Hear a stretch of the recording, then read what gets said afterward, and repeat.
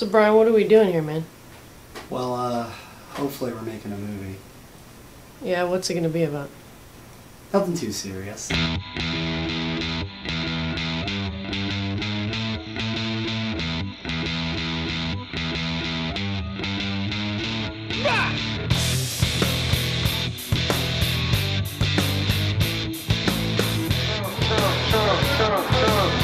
J. Trump.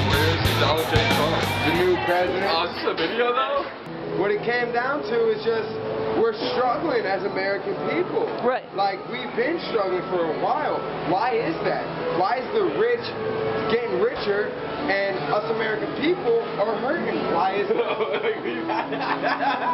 You sound great though. Keep going. That's real.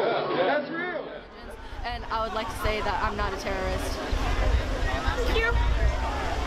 For the record, I would like to say that I've only known her for 5 minutes, but I'm fairly certain she's not one either. One of them told me to get a life.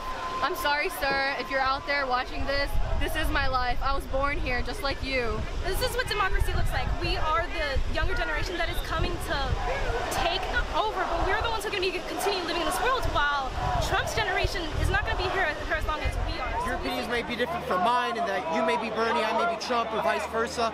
As long as we realize that we're Americans and we have rights to live and have our opinions, and we don't resort to violence against each other, I'm happy with the Democratic culture.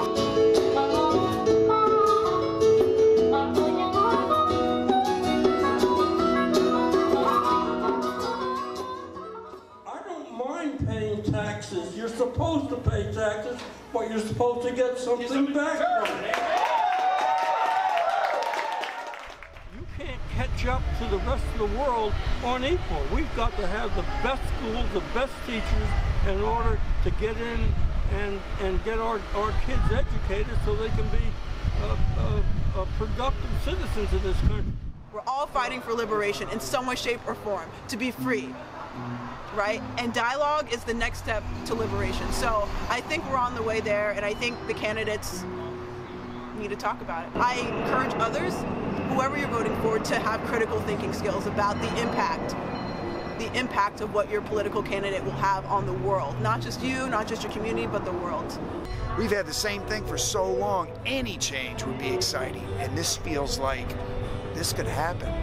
And I think people are they're plugging into that. They're plugging into that. They realize it's an important time. It's a section in a history book you're going to read about later on and say, I was there.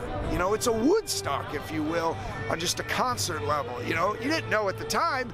Turns out to be a significant concert. And I think this election is going to be that also. So Daryn, what did you learn from this whole thing?